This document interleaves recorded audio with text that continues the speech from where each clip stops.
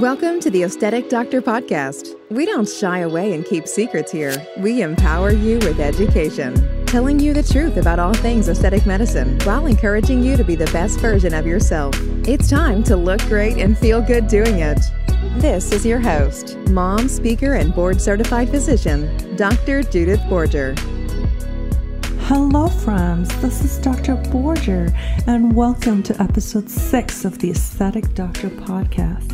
Today, we're going to talk about Hyaluron Pen. I don't know about you, but every time I open my Instagram, I open my Facebook, I get advertisements for these needle-free quote fillers end quote called Hyaluron Pens, calling hyaluronic acid atomizers because the spot on the road does them. And so basically they claim to increase lip volume, to improve the appearance of wrinkles, change the shape of the nose, or other similar procedures. I'm basically getting inundated on them. Because it's been so prevalent, I wanted to record this episode really as a word of warning to not use these and to really discuss the risks of the use of the Hyaluron pens. So I'm going to basically give you 4 reasons why you should not use the Hyaluron pens and why getting a procedure done with them is a bad idea. Number 1, Hyaluron pens are not approved for, tested for, or meant for dermal fillers. What does that mean? So Hyaluron pens are basically needle-free injection devices that were developed to deliver vaccines and medications such as insulin, either intramuscularly, meaning into the muscle, or subcutaneously, meaning under the skin, like you would normally inject those medicines with a traditional needle and syringe. They work by creating a very narrow, high-pressure jet of medication that is able to penetrate the skin. This jet is generated using gas or spring pressure to force the medicine through a small opening in a disposable vials. The people that use these devices basically claim that there's lower chances of cross-contamination, reduced needle stick injuries, and less sharp medical waste. This makes sense, obviously, because, this was meant for like rural inoculation campaigns and home self-administration of insulin, which is what these needle-free devices were really delivered for. However, they have never been tested or are not FDA approved for dermal filler. They are meant for specific drugs, such as insulin and vaccines. And furthermore, there are studies such as the Jackson et al. Vaccine study of 2001, and then it was followed by Simon et al. In 2011, that actually found that these needle-free injection devices had a higher rate of pain, redness, and swelling at the injection site versus those that received the traditional hypodermic injection. And because they've never been approved for the use of dermal filler and they've never been tested, you're essentially getting an illegal procedure if somebody uses these for dermal fillers. Second, no licensed professional is doing the procedure. I have talked a lot, and I really believe that as a physician or any other licensed practitioner, we go through a lot of training to learn and understand the anatomy, to learn and understand risks and benefits of procedures. So you really come to me for my knowledge, for my expertise, for my decades that I've spent training and continue to train and learn to be the best that I can be. However, you go to the spot on the road to get the Hyaluron pens, somebody with entirely no medical training is injecting stuff without a lot of control into your tissues.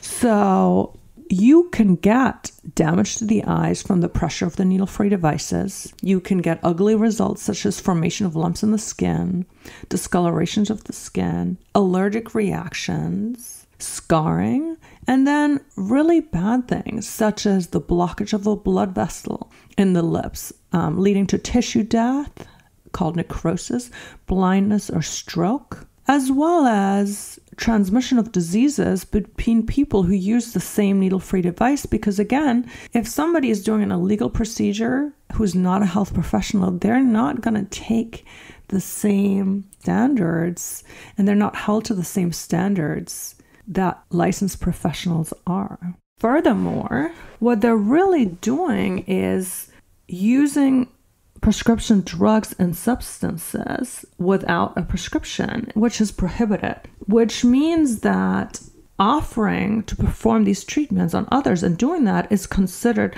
the practice of medicine without a license, which is illegal. Number 3, these are unlicensed, quote, dermal fillers, end quote. So when I order an approved product, that is a prescription product, and all toxins, all dermal fillers, some dermaceuticals are considered prescription product, which means I have to supply my medical license, my DEA license, and verify that I'm a licensed practitioner before I can even order them. Seeing that the people that are doing these hyaluron pens aren't medical professionals, they cannot get approved fillers. So what does that mean? They buy some random stuff off the internet.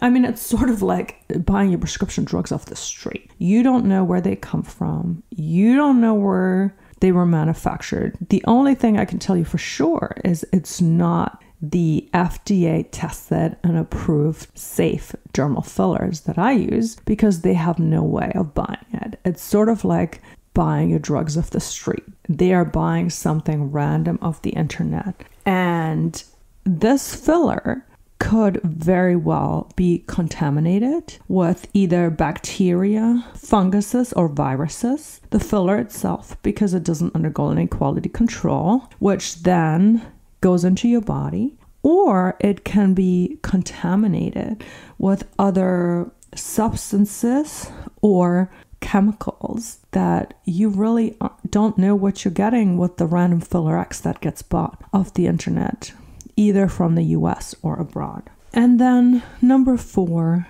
the FDA actually issued a very, very stern warning on October 8th, 2021. And it basically says, do not use needle-free devices for injection of dermal fillers.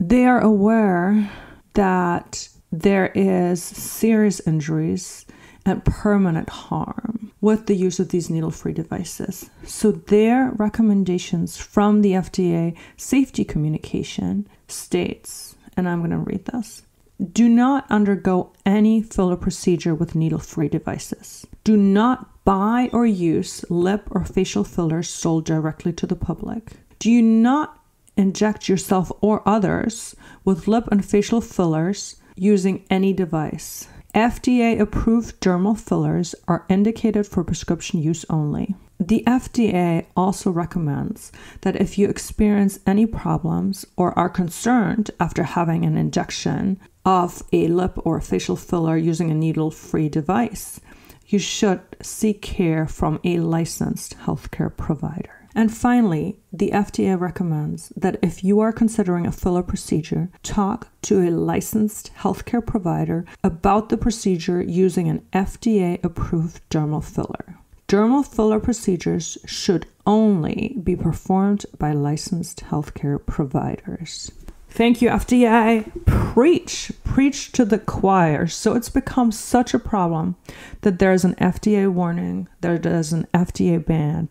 So realize that anybody who's advertising or doing these hyaluron pens is doing so illegally. So do not do that procedure. And also, don't go to a person or a place that would even consider offering something that's illegal and not approved, because who knows what else they do.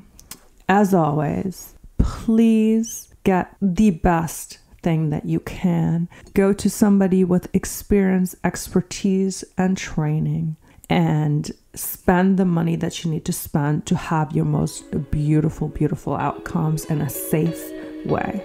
This is my warning about hyaluron pens, and I will see you for the next episode. Bye-bye. Thank you for listening to the Aesthetic Doctor Podcast with Dr. Judith Borger. We'd love to connect with you outside of the show. Follow Dr. Borger on Instagram at Dr. Borger and find more online and ways to work with Dr. Borger at www.theaestheticdoctor.com. Until next time, be well.